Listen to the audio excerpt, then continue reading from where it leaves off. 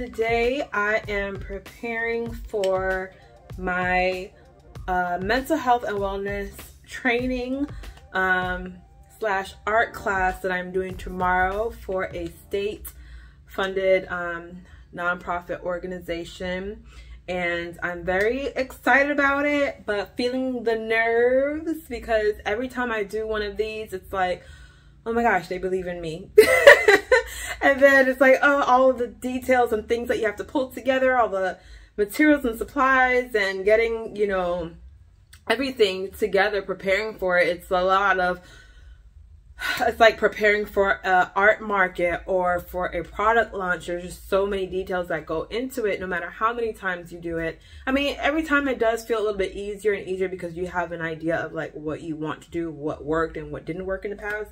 But nonetheless, like, it's still very like, so I'm gonna show you some behind the scenes of getting things together, what I put together, what I use, and I'm gonna stop talking and show you what I got. So under here, under my table, I have all of the pottery. We are going to be painting pottery tomorrow. And I totally forgot that I have to do this, is take the barcodes off the bottom and replace them with my labels so that when they take them home, they have my website if they want to contact me or order products from me. You just never know, artwork and stuff. So I got these very early on when they hired me. And so there are 16 terracotta pots. And then I have these little pots. These have been working out. I have done, I think, 4 classes last year. And here's the easier way. So these are little pots. So instead of using palette plates, we use these. And then they can take this home if they still have paint in it and they haven't finished their project. There's paint in here they can take at home. And I always add some varnish in here for them so they can varnish and seal their paintings at home. We've got that. I also have these. Sorry, it's going to be loud for a second. So these are plastic placemats, which I usually buy the ones that are disposable that you just peel off the strip and then place it on the table. But I decided to get these because they're reusable. There we go. They're reusable. And I would just need to take the time to wash them and clean them well when I come home. I can scrape the paint off of them. They're very, very durable. And so we're going to see how that goes. It will make the setup process so much easier because instead of having to peel and reduces waste also. So I'm just like adding these onto the tables. I have some baby wipes. I'm going to bring some paper towels, and I have some, it's a hot mess. I am so sorry, but this is the reality. Paint brushes. So a long time ago, I bought several sets of the art class paintbrush sets, but something I've been doing, I'm going to stop that, is that if somebody didn't finish, I was letting them take the paintbrush home, like just grab a paintbrush and take it home. Well, that causes me to have to keep purchasing and having a mixed matched amount of brushes. So this time around, I used to also have like 4 or 5 sets of brushes. This time around, I'm like, no, we're not doing all of that. We're just going to do 2. I'm just going to pick 2 sizes, 3 the most. So thankfully, today there was a sale at Michael's, and they were buy one, get one 50% off, which was perfect. So yeah, that's what we're going to be, that's what I'm doing right now. Just separating all of the numbers, and then whatever I have the most of, that's what I'm going to pack with me to take tomorrow. And then I'll just replenish these baskets. I separate them in groups of like color families. So like blues and greens go in here. Then I have pinks and reds and purples in here. And then this one has like oranges, browns, oranges, browns, yellows, gold. And then this one, I don't even remember where I bought this from. I think I bought this from Michael's. I would like to get another one, but these are kind of like more greens and turquoises, kind of like odds and ends. So blacks and white. I might make this like black, white, gray, and brown. But these have been really handy to just show, and they look nice to just show up with these, and then people can just like go through them and find the colors that they want. Another thing that I have that is new is this color cube that is from Sarah Renee Clark. There's a volume 1, there's a volume 2. She also has a digital version, but I just have, it's basically flashcards of different color palettes. And so there's like a photo on the back of where the inspiration came from, and then the color palettes. And then back here, there are various shades that you can use. And then if you are using this digitally, like on a computer, you can look up the hex code if you want to know, like get the exact code for like a color on the computer. So there's a lot of different colors. There's warms, there's cool, there are some funky colors, and I think this is going to be super, super helpful. This will be the first class that gets to experience this. For me, I've tried, like, it was a little bit helpful for me. Just seeing different color ways, like, you know, that's me all day. I mean, look at that. Look at that. Oh my gosh, look at that. You see that? But I just like to find funky colors and put them together. But I know a lot of people are not, that's not their strength. So being able to have like set colors will be helpful with them trying to figure out what colors they want to use.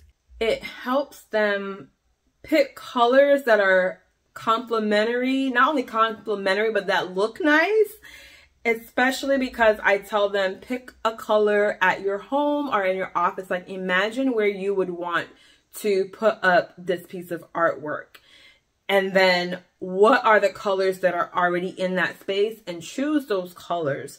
So if you have like one color, like I know I like neutrals, or I know I like browns, or I like pinks, this will be perfect because you can just find a pink, find a brown, and then find which ones you like. So basically what I'm going to do is just take like just a stack and lay it on each table. I think I might end up having separate tables. I'm not sure the setup exactly, but I will just like put out a few cards here and there and people can pick from, and then they can pick their colors as they choose.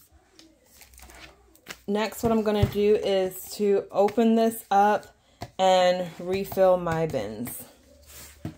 One thing I will say is that I prefer the matte paints because, and I might need to open all of these up. I prefer the matte because they have a better coverage and they build better than the satin or gloss paints.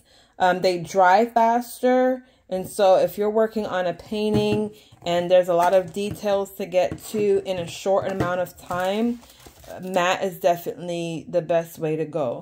And I learned that the hard way, trial and error. Just the more that, like I said earlier, the more that I do these, the smarter I get. And I just learn different tricks and things that work that help make the process easier. So yeah, I'm gonna have to go through and cut all of these open. I'll be back when I'm done with that. And then this is everything that I'm taking. I believe I have everything. So as you'll see, all of the pots have been relabeled with my logo. I'm trying to get a good, here we go.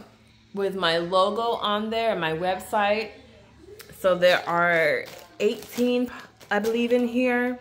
And then I have my water pitchers. I do white for clean water and blue for dirty water. And then I have my paint pots, my color cube. The paints, I don't know if I told you already, but I did go ahead and clear out all of the satin and metallic colors that I had. I have just like a metallic silver here. This is a medium soft body. And then I have a gold here as well. And I went ahead and took out all of the satin colors so that it's just all matte, because matte does so much better with dry time and coverage, and it's just easier to work with than the satin or gloss. Then I have some freshly sharpened pencils so that they can map out their patterns. And then I have the paint brushes here. We've got baby wipes, cups back here, napkins, what do you call these, placemats.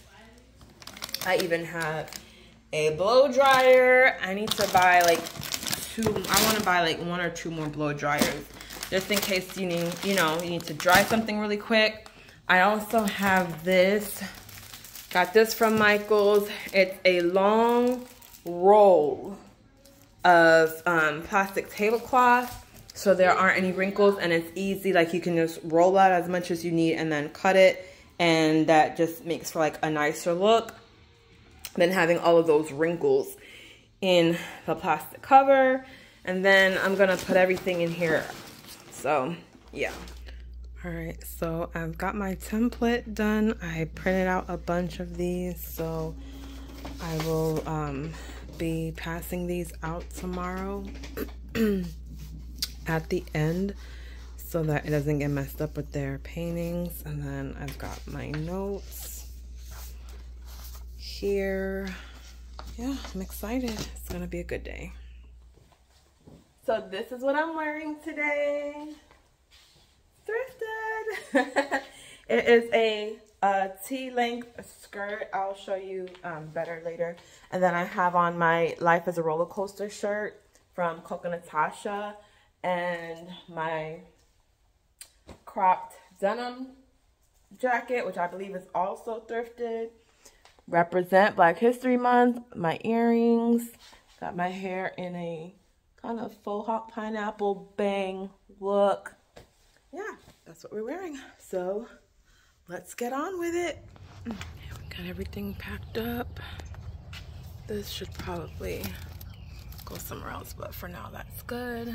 Got everything, a lot of things fit in this, and then I have this wagon. Pull this out and then pack it up with all of this stuff so I don't have to hold a lot of things in my hand. So, all right, let's go.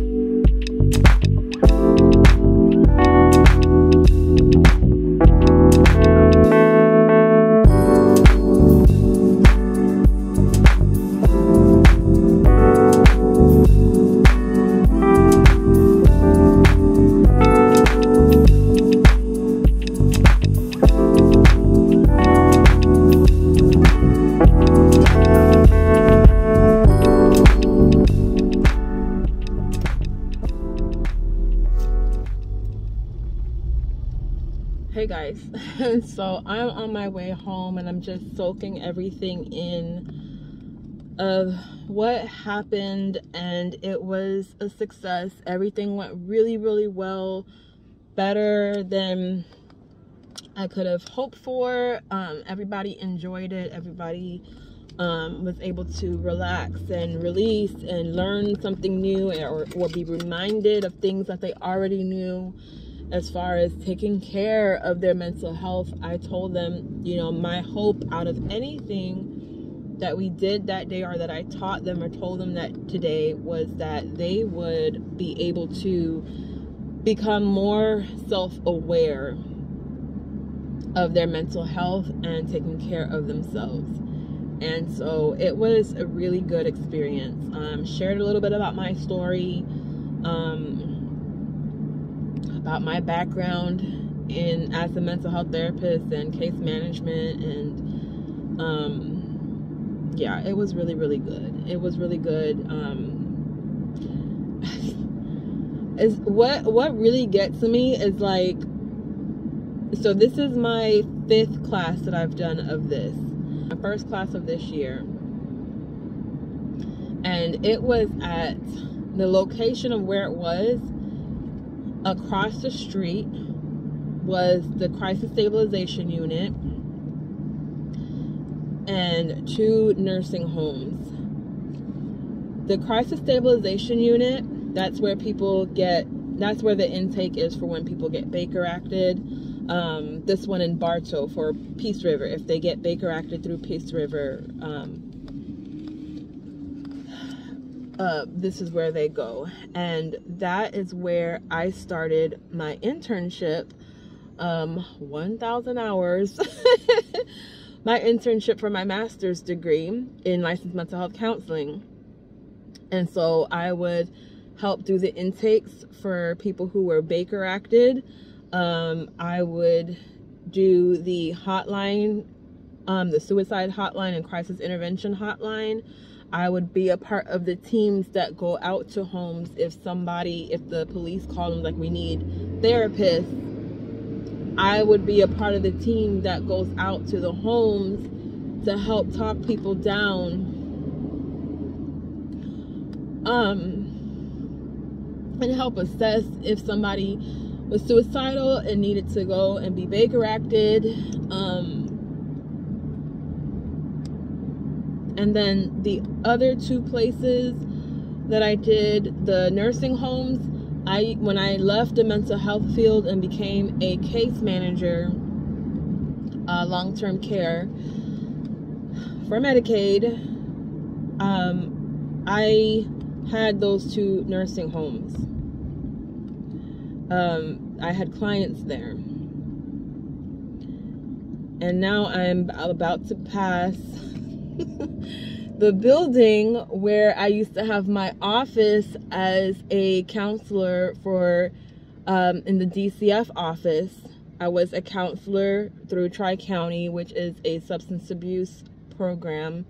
And I used to work with their family intervention services program, where I would, if somebody had an open case with DCF, Department of Children and Families, or I think other places call it CPS, Child Protective Services, if they had an open case and there was involvement with substances, usually it was like marijuana, sometimes it was meth, crack, yeah, if that was part of their case, they had to see a family intervention specialist, and I would stay with them for like 3 to 6 months, up to a year, working with them in their homes, doing, you know, therapy and counseling with them. And I just passed that building where I used to work. And in all of those places, I never imagined I would be doing what I'm doing today. I never even knew or could think that this stuff was possible. I'm literally about to pass one of the roads where I had a client where I had to go to their house. Like, some of these houses is like, y'all, I've been through some stuff. And if you will not ever understand the magnitude unless you have been in these fields, working in these fields. And these were some challenging populations with some like devastating cases, and some, it was just so heavy. And it's like, I wish I had somebody like me to come into the workplace and encourage me and inspire me and remind me to take care of myself, to take care of my own mental health, to be self-aware of what I'm feeling, what my environment looks like, not only at work but at home. Like, I wish I had somebody like me come in, and now I am the somebody that I needed. And I just hope that whatever I share with these people, these clinicians, these social workers, that I know I planted seeds. One of the ladies today, she was like, you're planting seeds. I'm like, that's my goal, just plant seeds. Even if I'm not talking about Jesus or God, he's in the mix. And I just come so far, and it's such a full circle moment. Like, you guys, God is good, and I'm so grateful. And now I get to go home. It's 12:12. I get to go home, unpack, and now switch on my mommy hat, and I gotta go buy Valentine's Day cards and stuff for my son's Valentine's party. Oh, get me something to eat. I'm just so grateful to God for these opportunities. And when you walk in the gifts that God has given you, not trying to be like anybody else, not trying to compare yourself, not trying to step in anybody else's lane, but if you stay in the lane that God has given you, the talents, and you walk in the gifts and talents that God has given you, he will open doors for you that you never knocked on, doors that you didn't even know were there. He will open those doors for you. And when those doors open, walk in them with confidence, knowing that the Most High God chose you specifically to walk through the door, and you have everything you need because he resides in you, because he sent you, he chose you. Do not be afraid when those doors open, because he has chosen you to walk through that door. And no man can close what God has opened.